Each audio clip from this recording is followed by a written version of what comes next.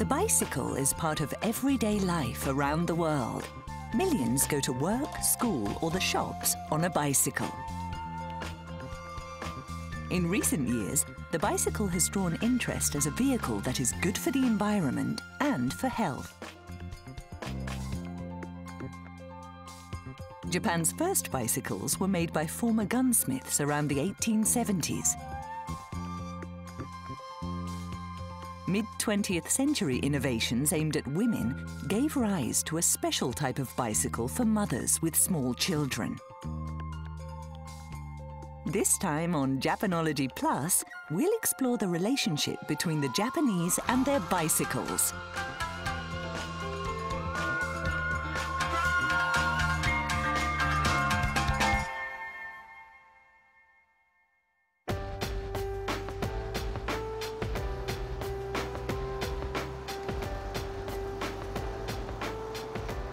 Hello and welcome to Japanology Plus. I'm Peter Barakan. It's just as well that you never forget how to ride a bicycle, because this is the first time I've been on one in years. Anyway, this is it, the epitome of uncool. Your common garden Japanese shopping bike, ubiquitously known in Japan as a mama-chari. There are literally millions of these things on the road, and they account for something like 80% of all bicycles you'll see in Japan. Let's get started with a look at how the bicycle came to Japan in the first place. Today, annual production of bicycles in Japan is about 9 million and rising. Bicycles are used for sport, recreation, and commuting. The bicycle was originally invented in 1818 in Germany. The earliest bicycles did not have pedals. They were push bikes propelled by pushing off from the ground with your feet. In 1861, the pedal bicycle was invented in France. Not many years later, the era of the bicycle dawned in Japan. At the end of the 1860s, foreigners in Japan started riding around town on bicycles from their home countries. Until then, the only vehicle Japan had was the palanquin. The convenience of the bicycle was soon recognized, and imports began from the US and Europe. But bicycles were very expensive, costing as much as a luxury car would today. That led to the rise of a bicycle rental business. Thanks to the popularity of this service, bicycles spread across Japan. However, as many of the customers were unfamiliar with bicycles and used them roughly, rental machines often broke down and needed repair. This is where gunsmithing skills came in handy. Gunsmiths already knew how to make steel tubes and smaller parts like screws and nuts. When the First World War cut off bicycle imports, there was a rapid surge in bicycle production in Japan. The mainstay of production was a very tough, practical bicycle, which had a rack at the back for carrying cargo. In addition, bicycles were used to pull trailers. In those days, bicycles were mainly used for work purposes, and the riders were mostly men.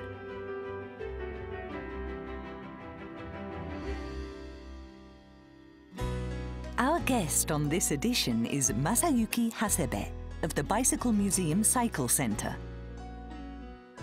After a career in bicycle road racing, he worked for a major manufacturer developing and designing bicycle components. These days, he's a champion of everything to do with bicycles.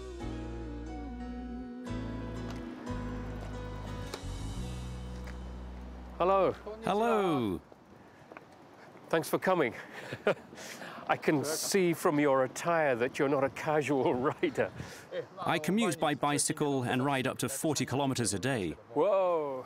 Okay, shall we get started with our little tour then? Let's get going. Okay.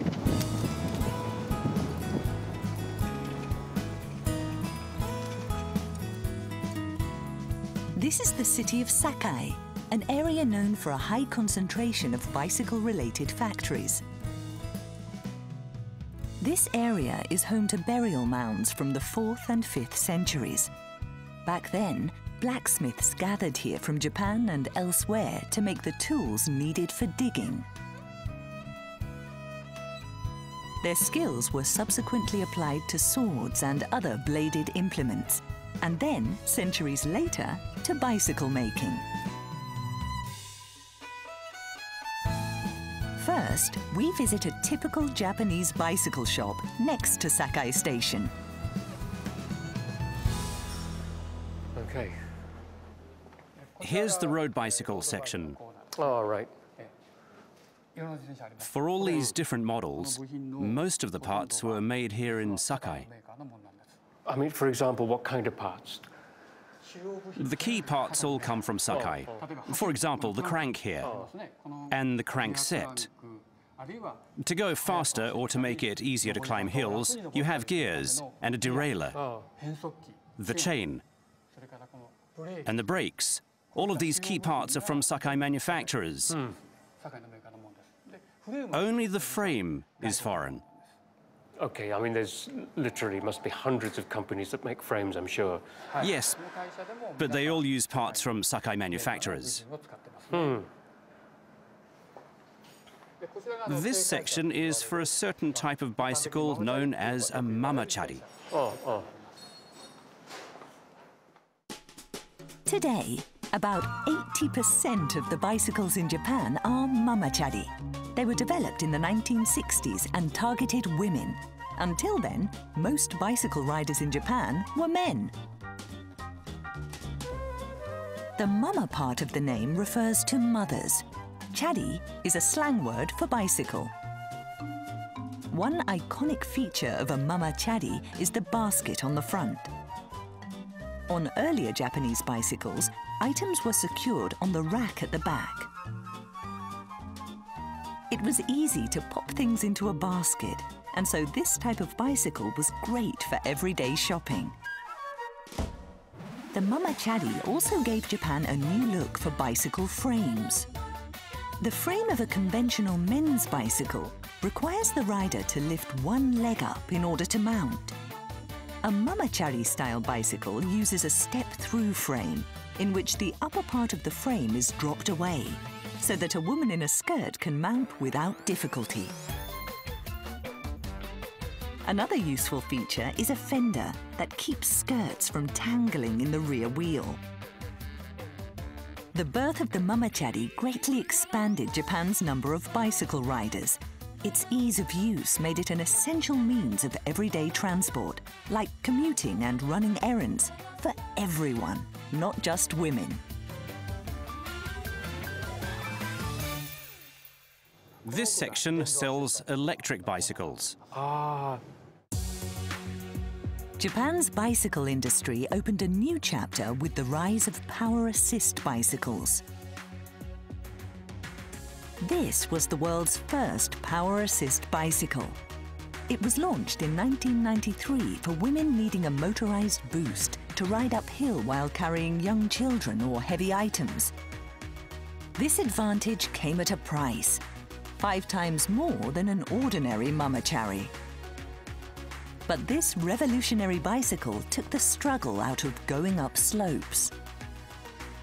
Electric bicycles take many forms, but Japanese power assist two-wheelers that require at least some pedaling are categorized as bicycles, and the rider needs no special license. Most power assist bikes are for mothers with small children. Early models weighed 100 plus kilograms. If the rider didn't firmly plant her feet when stationary, that instability could be dangerous. This bicycle has small wheels and fat tires. That way, the ride is more comfortable and the rider sits lower. But because of the power assist, even if your legs are too low to pedal hard, you can still get up a hill. Wow. Yeah, I mean, with something like this, you'd want it to be fairly secure. Yeah, I mean, it's good to be able to have both feet on the ground. I can imagine, especially you've got a kid on the back, maybe in some cases one on the front as well, or who knows, a whole bunch of shopping in there or whatever. Yeah, that's a sturdy machine, isn't it?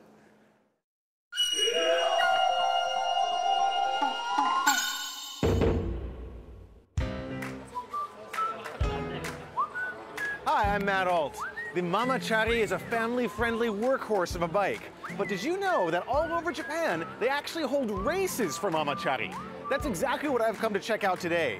In Miyagi Prefecture's Sugo, they're having a 6-hour mama-chari endurance race. Let's check it out.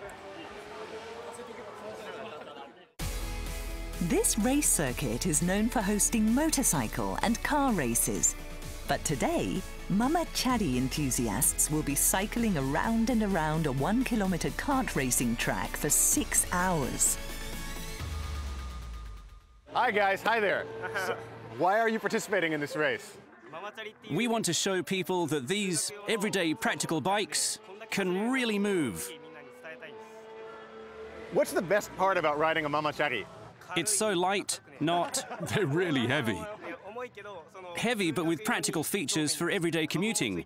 The basket, the kickstand. And they're cheap. Yes, nothing compares to a mama-chari.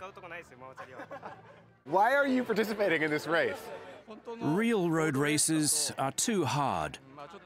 I'm in my 50s, and this race is great because even someone like me can still get into the winner's circle.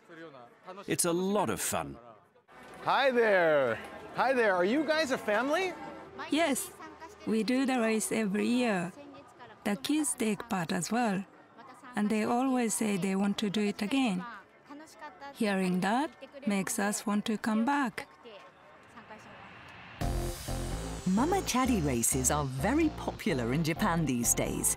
Events are held at race circuits around the country. Here at Sugo, this is the 8th year of mama-chari racing. Why mama-chari? It's easy for the whole family to take part. And bicycles are an eco-friendly form of racing. Can I participate? Of course. There are 49 teams in this year's race. Matt joins one.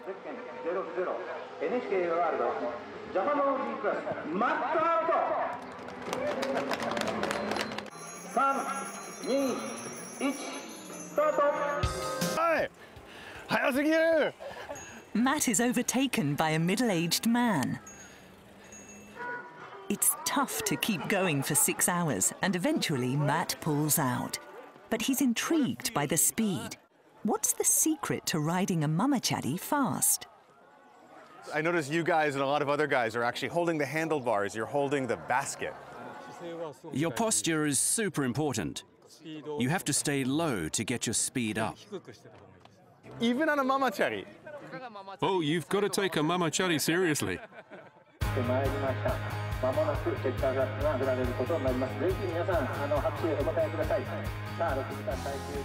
Out of the 49 teams competing, the winners end up completing 199 laps in 6 hours.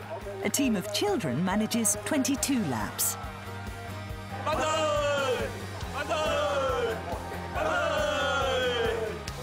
And there you have it. They hold races like this all across the country every year, and they're open to everyone. So next time you come to Japan, check it out, sign up, and take a ride. Until then, see you next time.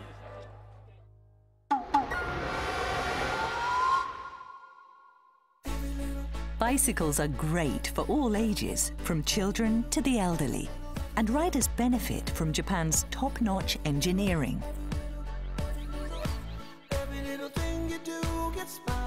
In recent years, Japanese bicycle technology has won global acclaim. At the Tour de France, the world's most prestigious cycling event, 70% of the bicycles contain parts made in Sakai.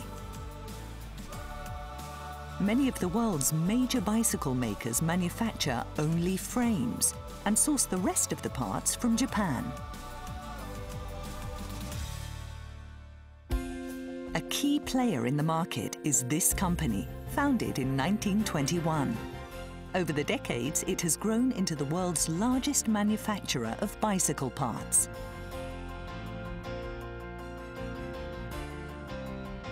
The brand shot to fame with the 1973 Tour de France, when a bicycle featuring the company's parts competed in the greatest event in the world of cycling.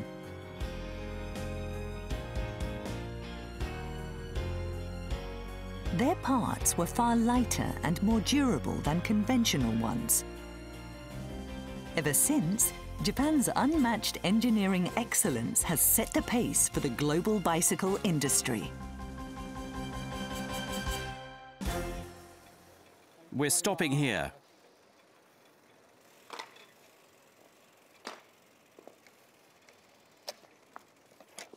Up here? The Bicycle Museum Cycle Center. Okay. Let's go. All right. Wow, look at all these. You can see the amazing evolution of the bicycle. Wow, the stretch limo. With 5 riders, it reached 49 kilometers per hour, setting a world record. That's English, template for the modern bike. Wow, I've never seen one of these before. Now let me show you some road racing bicycles. Oh, okay. So what do we got here? This bicycle was entered in the 1973 Tour de France, well over 40 years ago. Try lifting it. Oh, it's a lot lighter than I was expecting, actually. About 12 kilograms. Okay. How does that compare with bikes now? Okay, we'll try lifting this one. This bicycle won the Tour de France in 2012. Oh, hey. Wow, that's really light. It's only 7 kilograms. So this is made out of what, this frame? This is a carbon fiber frame. Okay, okay. You've got the frame, which is very light. What about all the other different parts? That crank arm, it's a tube, hollow inside. Oh. Only Sakai manufacturers can make it like that. It has 11 sprockets at the back and 2 at the front. That makes it a 22 speed. And here's the Japanese engineering wizardry, a bike with computer control. What? This is a computer, onboard computer. Whoa. Okay. Here's the shifter. Move this and you shift to a higher gear or a lower gear. Ah, it's all computer controlled. Yes. The key to winning a road race is to change gears quickly and accurately to suit the changing conditions. For example, a long flat stretch followed by a steep climb. The computer on this bicycle helps the rider switch smoothly and swiftly. And does that apply to bicycles all over the world, or is it particularly like this in Japan? Italian and other manufacturers also have computerized shifters, but their performance is not stable. They won't shift 100% reliably, especially in rain or mud or on rocky ground. Or they just break down. They don't have this world-class quality. So what are we going to see next? Next, we'll see a bicycle that incorporates the latest ideas. Oh, so this is the state-of-the-art thing, is it? The comfort bike. Just as the name suggests, it's a bike that's very comfortable to ride. The gears, lights, and suspension are all computer-controlled. You don't have to adjust any of them by hand. And this bicycle has no battery. It's self-powered by a dynamo in the front wheel. The electricity it generates powers the computer. The computer measures speed, and it downshifts automatically when you come to a hill or something. The chain switches between sprockets automatically. Oh, so this actually is automatic? Yes. Wow, okay. The bicycle also has rear air suspension. Front hydraulic suspension. It stiffens up on an uphill climb when your speed drops. That way the frame won't wobble under heavy pedaling. But when you speed up enough, when you're going downhill, for example, the suspension softens up, and then you get a very easy, pleasant ride. So it's all renewable energy. Right. Where's this made? The parts come from Sakai. Okay, the mind boggles. Bicycles are big in Japan. But currently, Japan has a problem with cyclists who fail to observe rules and etiquette. Bicycle parking is one example. Many people ride their bicycle to a nearby train station or shopping area, then simply leave it on the street where it impedes pedestrians. In a country where so many bicycles are used, indiscriminate bicycle parking is a real problem. Local authorities often clear bicycles away, but they also invest in parking facilities near stations and busy commercial areas. In areas where land for conventional bicycle parking is scarce, some high-tech facilities make use of space where it is available, underground.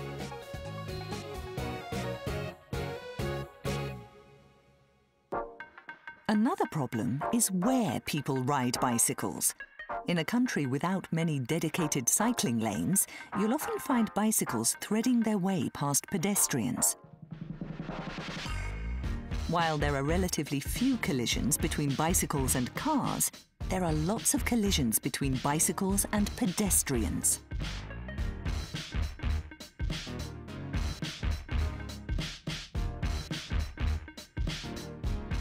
A bicycle rider moving at speed and not paying attention is an increasingly common pattern in accidents. For a long time, violations by bicycles were overlooked in Japan, but now a crackdown is underway.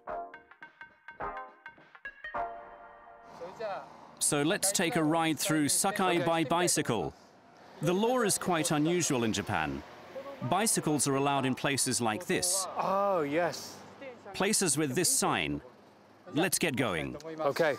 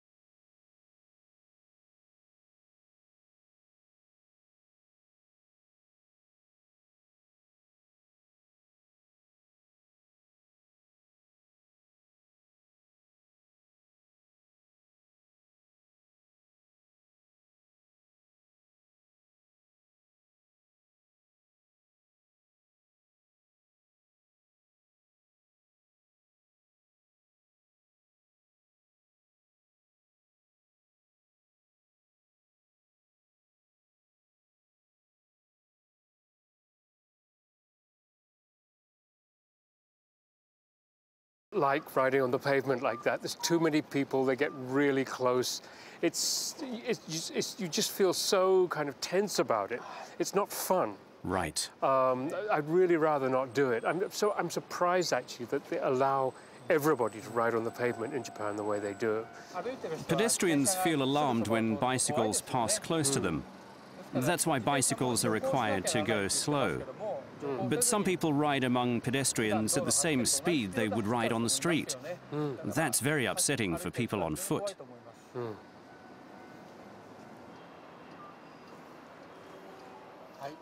So here's the ideal situation.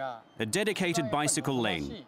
A space for cars, a space for bicycles, and a space for pedestrians. They're all clearly separated. Okay. So let's try it. Let's give it a try.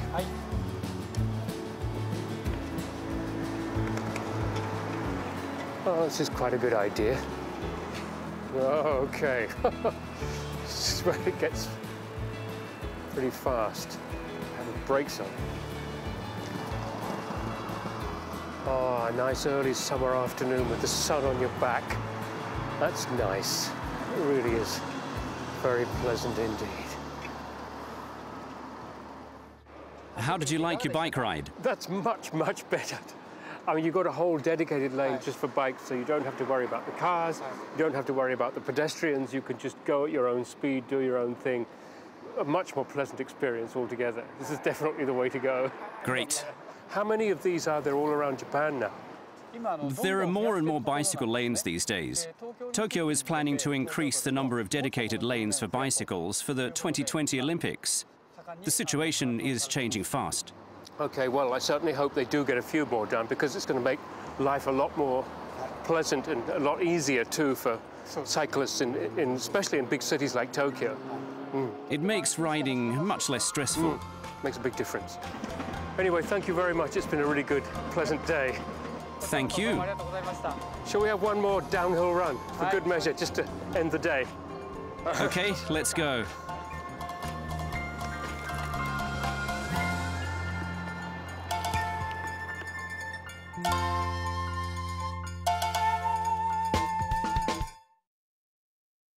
The kimono is not just part of Japan's aesthetic heritage, it also reflects a long tradition of practical design.